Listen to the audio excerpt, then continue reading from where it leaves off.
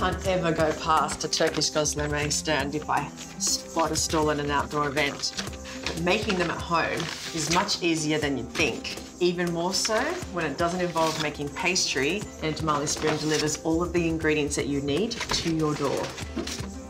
The great thing about meal kits is everything is pre-portioned, which makes it even easier.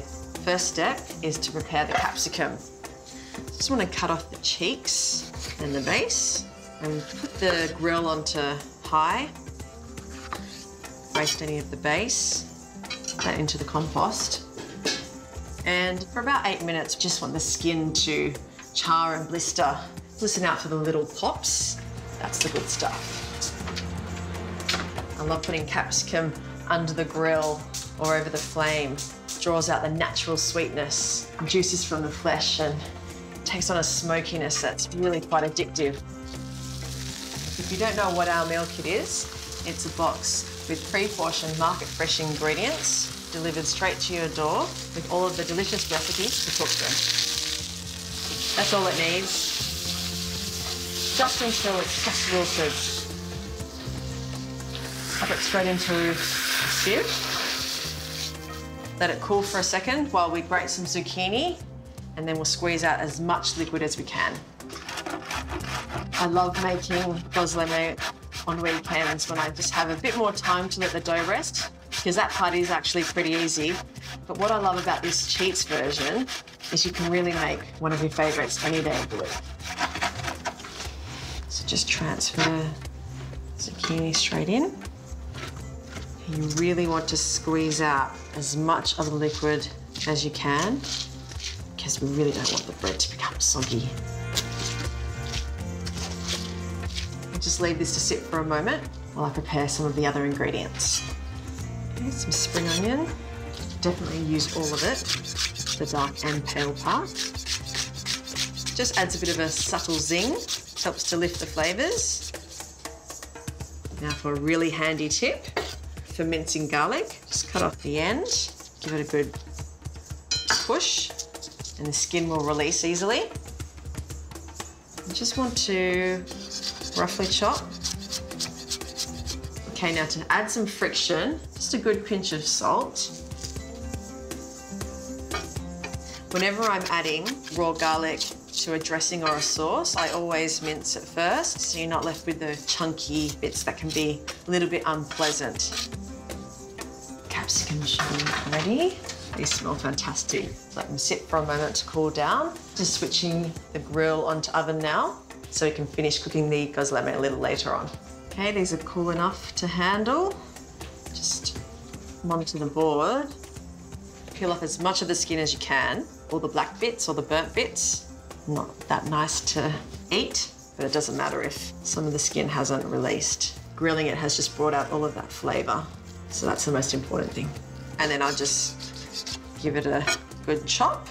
You can choose from over 20 different recipes every single week, and you'll receive a recipe card just like this one and all the ingredients that you need to cook a delicious meal in around 30 minutes. Okay, keep half of that sauce, add the spinach and zucchini mixture, half the capsicum, half the garlic, and the spring onion. Some feta for some saltiness. I want to make this Gozleme a little bit different to the typical one that you would find, with a bit of a twist, or a Marley Spoon twist as we call it. So just bringing a lot of different flavours and textures together that work really well together. I like using an ingredient like lamb kofta mince. It's really flavour packed and it carries the filling, even though there's less of it. So we can actually disguise how much meat and vegetables is actually inside. Salt.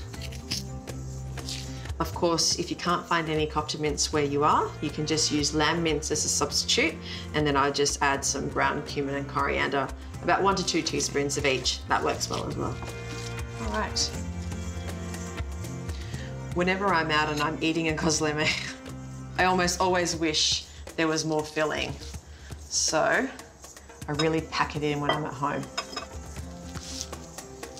Just put half of the mixture onto one side of each of the pita breads.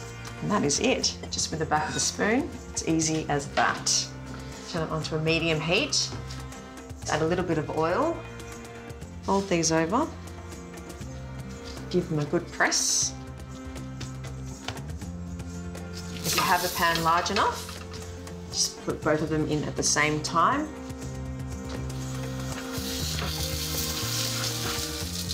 I'm just going to drizzle it with a little bit of oil before I turn it.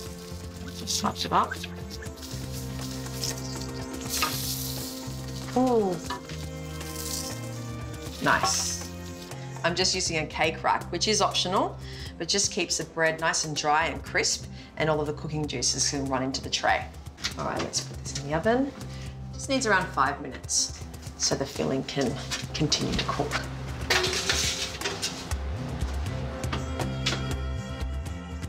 Just put this rest of the capsicum, garlic into our yogurt.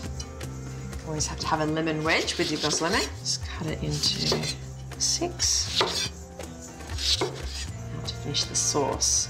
So I have some yogurt, half the garlic and half the chopped capsicum. This is my absolute favourite accompaniment to this dish. Give it a bit of a taste. It doesn't need any more lemon. We can save these for serving. Okay, I think it's ready to come out of the oven. Oh, it looks so good. Careful of fingers. Now hot. Just cut them up into random pieces. Touch of lemon. Okay, then let's try a little bit.